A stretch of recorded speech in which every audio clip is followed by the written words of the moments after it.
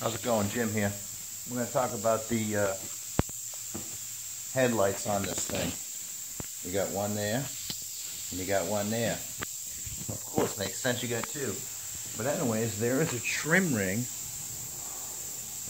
that goes in there. So the trim ring is a self-indexing unit. And this one happens to be the passenger side. A lot of these old vintage vans are missing the trim rings because I particularly know a gentleman that went to all of the salvage yards across the country and scooped up a lot of the hard parts like the trim rings. He's been you know who I'm talking about if the older Vanner crews are watching this. So I happened to buy these two trim rings from that gentleman at a van meet because he was selling parts at the same time out of his show van. Because these trim rings were missing when I picked this thing up. Now I had to repair a couple of these posts in here. And I've had these trim rings cleaned and sandblasted for about 2 years now, sitting in sand. And for 2 years sitting in sand, this is what happens when you sandblast stuff and you leave it in the sand or the dry media on dry concrete. They stay clean. And matter of fact, here's my thumb. That's going to start rusting now, so we ain't going to worry about that. These had to have a little filler in it, so I'm showing you because I've seen a couple of videos on YouTube. There isn't any trim rings on the other vans, so I'm going to show you what is going on. This one I just had to put a little bit of filler on a couple of spots. But the driver's side one is extensive.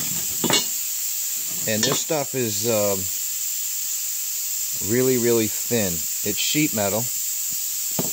But these are really, really smooth.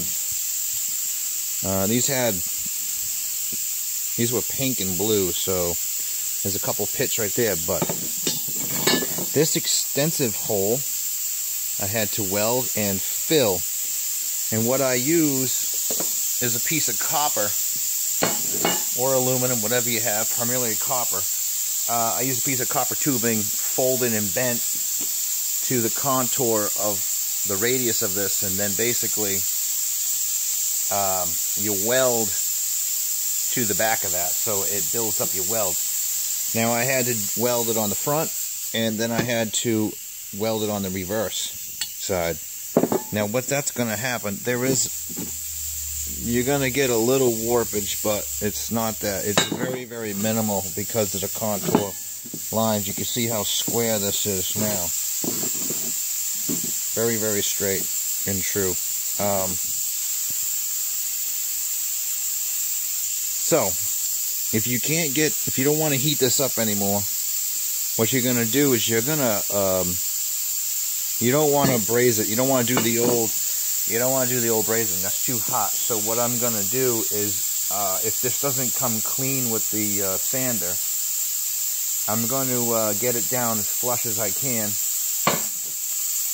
and maybe fill this in with some silver solder, and you can just heat that up with the torch and some flux.